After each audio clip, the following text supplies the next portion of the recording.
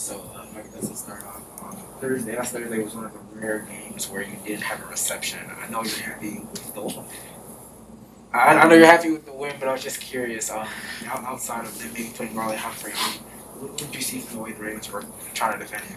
It's just one of those games. Like you said, it's a team win. It's a team game. And I mean, now we're stacking good weeks on top of each other, and that's the most important part. So I'm very pleased with the way that we're progressing as an offense, as a defense, special teams, together in all three phases. And now, obviously, another great opportunity to continue to improve and get better throughout the course of this week. Had essentially an extra day today, and we got 7 more opportunities this year, and just take them day by day and try to continue to improve. We know about the. I'm sorry. We know about Fitz's aura in terms of how he is in the huddle. With Tua, is there something unique about his aura? Obviously, he was such a winning player at Alabama. His personality is infectious. What's the Tua aura when he comes into the game and helps lead you all to the win? I don't really know specifically what. I mean, I'm not. I mean, he's obviously a great kid, good leader, gets in there, crowd went crazy, all that kind of stuff. But he's cool, calm, collective, and gets in the huddle, does his job and does it at a effective rate. And, everybody is excited to, play with him and all that kind of stuff. So, I mean, love having him back there and happy to have him in there. When that happens, with any honest about, do you still feel like you had an imprint on the game because they had to alter what they would probably normally do to counter you? Kind of led to some breakdowns in their secondary, things like that? Yeah, sure. I mean, I don't really care about that, honestly. It's not like I'm trying to walk away from the game it was a moral victory here. That together as a team, we got to win, and that was really the most important part. Said the same thing after week 1 when came in here and everybody wanted to know if I was ready to pretty much hand in my helmet and go home and call it a season. So, like I said, I'm most focused helping this team in any way, shape, or form that I can, and whether that's supporting the guys, whether that's playing my role, making plays in the passing game, or whether that's attracting some coverage or whatever it is. We got plenty of guys on this team that can make plays, and I think that we proved that on Thursday night. I know you said that the spirits have been high despite the previous losing streak, but after winning 2 games, getting a big win in front of the entire country, and getting these few days off, you came back. I mean, do you see that maybe there's maybe emotions and spirits are even more boosted? I think that's probably the most important part for me personally, the way I carry myself. Obviously, in the moment, you make a play, you get excited, but after that, I mean, never too high, never too low. You play great, it's on to the next one. You play not so great, it's on to the next one. That's kind of how I carry myself, and I think that for the most part, professionally in this league, that's how you have to carry yourself, and I think that's how this team carries himself.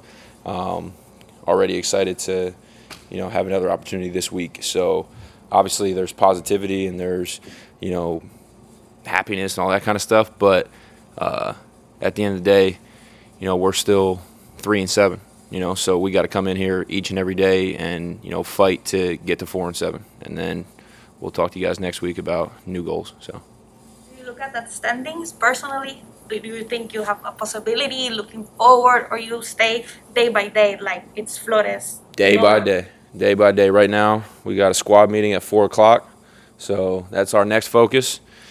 And then we go OD from 4:30 to 5:30. And then I'll probably roll out, stretch, get in the hot tub, the cold tub. Probably leave here around, we'll call it 6:30. Go home, see what Durham's doing. Maybe hang out with Durham. And before I know it, wake up tomorrow and come back in here and do it all over again. So you try not to look too far ahead. Just take it day by day, and just be where your feet are. Mike, how important is it for you to lead by example? Will you get plenty of catches in a game, or will you not?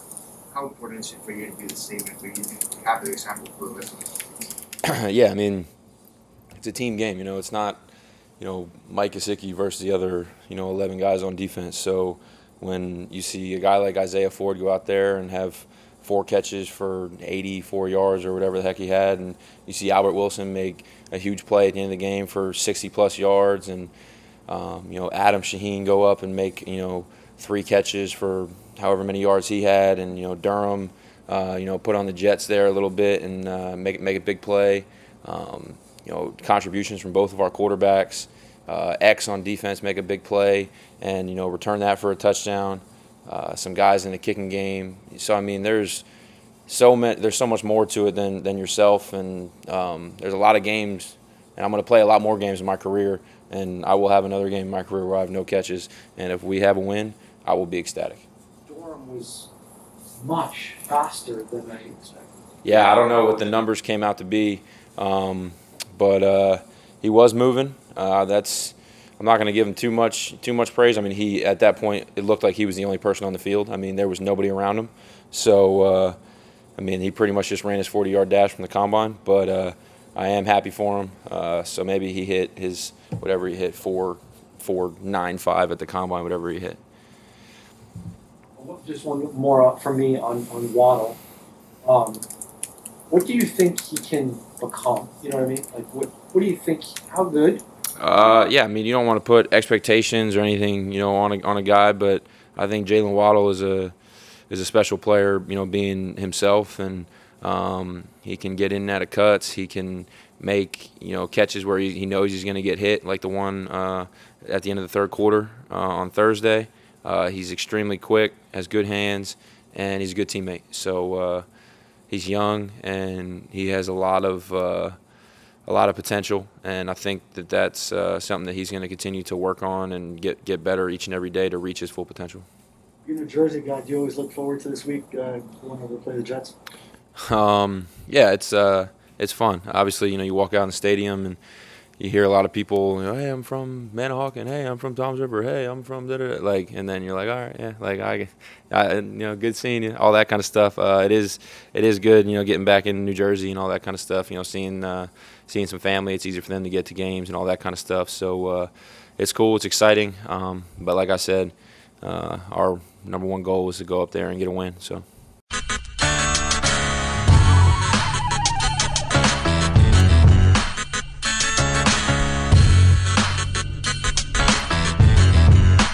This is the Big O Show.